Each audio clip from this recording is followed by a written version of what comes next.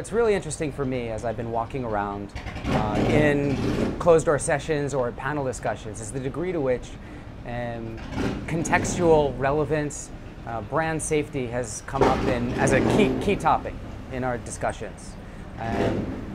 It's clear that transparency matters. What's important about that is the degree to which everyone wins when you start to link advertisers' messages to the actual content that aligns most with that brand's message.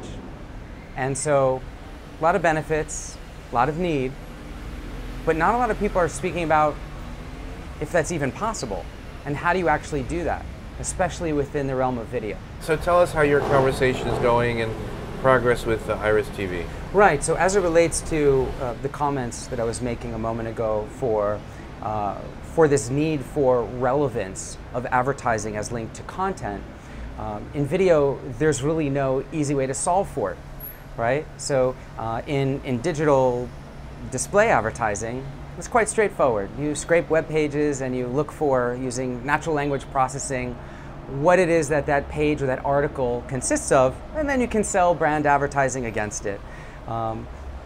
In television, you have a little bit of contextual type advertising, in part because of the ability to know what show, on what broadcast network, maybe the show title.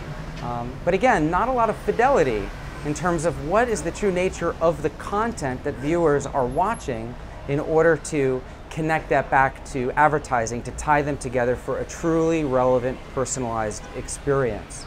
And so this is where it's become very interesting, because now that's starting to change.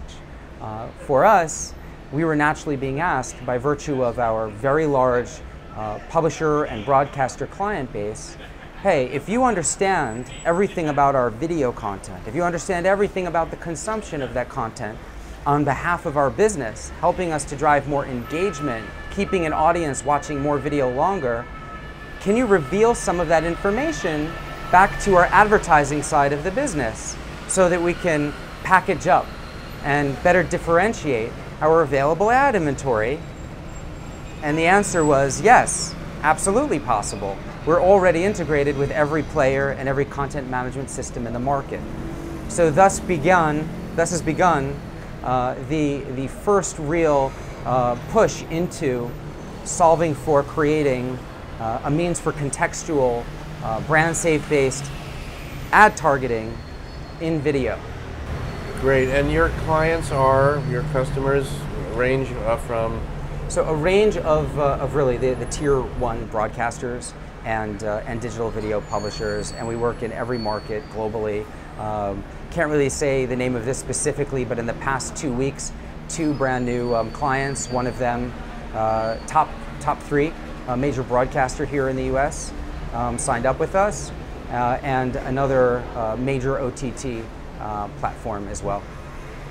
Great, and you guys raised some money from Bertelsmann recently? Well, it's not that recent, BDMI earlier on, but what's great about our business, particularly as it relates to investors, is that the core offering that we've been going to market with hasn't really changed, and it's only found more resonance as an industry ripe with disruption right now is looking to figure out and fight for building audiences. Because the classic case here in the world of ad tech is that if you don't have audiences, you have nothing to monetize against.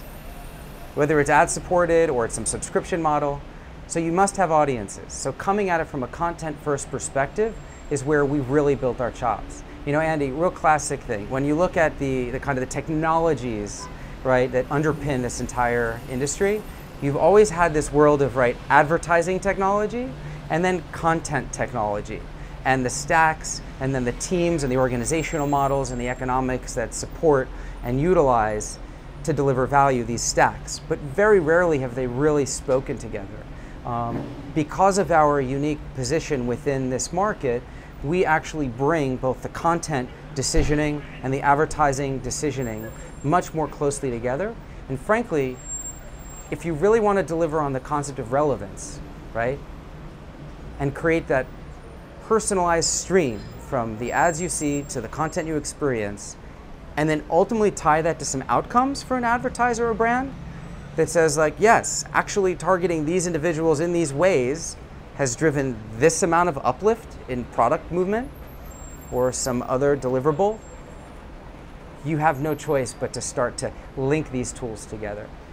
Yeah, I mean, look, Facebook and YouTube, they're good examples of businesses that do it. But we all know how successful they've been, unfortunately to the detriment in some cases of many other media properties and advertisers, where we've heard loud and clear they want the ability to reach a broader set, through a broader set of different partners, their audiences. So you just can't put all the eggs in that basket. A lot of them, not all.